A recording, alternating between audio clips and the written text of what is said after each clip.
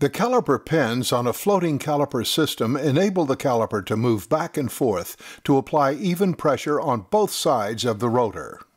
If one of the slide pins lock, it can cock the caliper, causing uneven wear on the brake pad, so proper lubrication is critical.